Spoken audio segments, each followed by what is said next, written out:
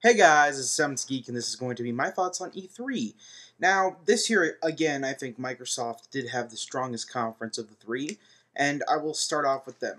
Microsoft, they just amaze me with Natal. Natal looks amazing. It's just clean, precise, and I don't think it's going to cost that much money. I mean, it's only really a microphone and a very good camera. However, with Sony announcing their new motion sensing, I was not very impressed. Honestly, it looks like they tried to copy Motion Plus to a degree. It looked, eh. I mean, if you looked at Nintendo's archery footage and Sony's archery footage, you could see that Nintendo's was more precise than Sony's, and it actually controlled better and wasn't waggling around like Sony's was. I don't know. And then it looks expensive too. Think about it. You're going to have to get two motion controllers as well as a PlayStation Eye. And a PlayStation Eye is $40 by itself. And knowing Sony, their controllers cost $60 a piece. So I wouldn't be surprised if these were $60. And if you add that up, that's $160 fucking dollars for the same shit as a Motion Plus, which is $20 added on to your Wiimote and Nunchuck. So I don't know. It doesn't look that amazing to me because I've been a Wii user since launch, and half that shit you can already do on the Wii without Motion Plus. I don't know. It just seems like, oh, we're going to jump into the market. The reason Natal surprised me is they showed it and showed it fluently. And not only that, but Milo could understand you. It looked really, really good. And Sony, I might buy some more PSP games this time around. I mean, I didn't buy any last year. I just, the whole market disinterests me, and there was nothing on the platform last year aside from Crisis Core and God of War. Those were like the only two games that came out with this thing. So maybe I'll buy some more. I'm ashamed that they didn't mention any PS2 titles. They just said, oh, 300 are coming out this year. And what were they? I mean, the screenshot they showed had fucking Guitar Hero 3 on it, so I doubt that those were the new ones that they were showing on the screen. So that fucking made me pissed because I'm still a PS2 owner, and I still buy games for the thing. In fact, I just bought the PSP port of Secret Agent Clank. And it's definitely a PSP port. That's all I gotta say about this. They didn't even change the fucking resolution. Only possible on PlayStation, my ass. Oh my god, I can't believe they didn't even try to change the resolution on the fucking thing. Up looks better than that, and that's saying something.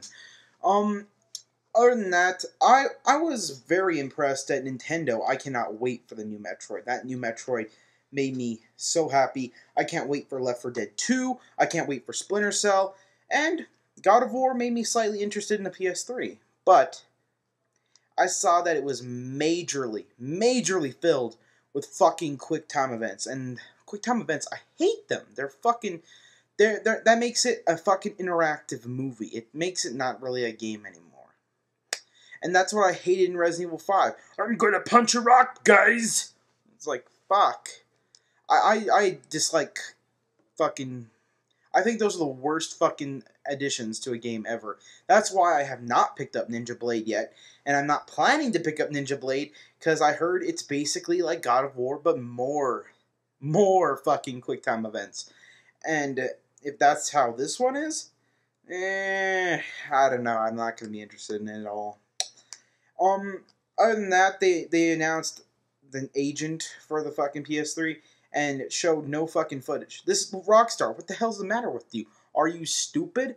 This is exactly what you did with Chinatown Wars. You showed an image and then no footage. No footage at all. You showed an image, the fucking logo, and no footage. And look how well Chinatown Wars sold.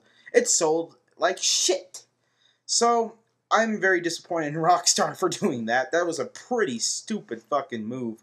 And, I can't believe Valve is releasing Left 4 Dead 2 this early. That just surprises me because look how long it took them to release a sequel from fucking Team Fortress 1 to Team Fortress 2. That took them like almost 10 years to release a sequel for that. So I'm very hyped for Left 4 Dead 2. since I kind of enjoy the game more now with survival mode. I know I gave it an 8.6 back in the day, but I really enjoyed it after survival mode. I love survival mode in Left 4 Dead. I find it better than Horde on Gears of War 2. And Halo 3 ODST actually made me interested in it. It looked more Call of Duty-esque, and that's all you needed to do, Halo. That's all you need to do. Improve stealth features, and just make your game less, I'm going to run and shoot someone 4 million times and then melee them. Because that's exactly what Halo 3 was. That should have fucking been Halo 3. ODST should have been Halo 3. But it wasn't, unfortunately. So, those are my thoughts on E3. Overall, I was impressed with every company. And I may actually get some PSP games this year and get some use out of this pile of shit that it currently is right now. So, yeah. As for what I've been playing Clank, and I've been playing Punch-Out. Yes, I finally got Punch-Out. And that's all I've been playing lately, except for Resident Evil 5. I've been doing Mercenaries on there a little bit. So, that's my thoughts on E3. I thought the conferences each one of them was amazing, but I thought Microsoft's was the strongest because they did show off a shitload of new stuff. Sony showed off some new stuff, and, oh yeah, they showed off that, here's the thing. You guys probably are going to yell at me, why aren't you interested in the little racing game? Alright, because on the 360 we're getting Joyride, and you can make your own fucking tracks, just like this game. And it's free. So, why the hell would I pay $60 for something I can get for free? I don't know. It just seems like the same thing. So, until I see more footage of that, I won't comment on it anymore. So, that's what I thought of those things. And I can't believe Joyride is free. I would think Microsoft, being the way they are, would pay for it. Make you pay for it. Oh yeah, and then the Avatar clothes. There's just so much, I can't discuss it in one video. I'll probably discuss it more during the Samuel Rambles that come on this week. Samuel out.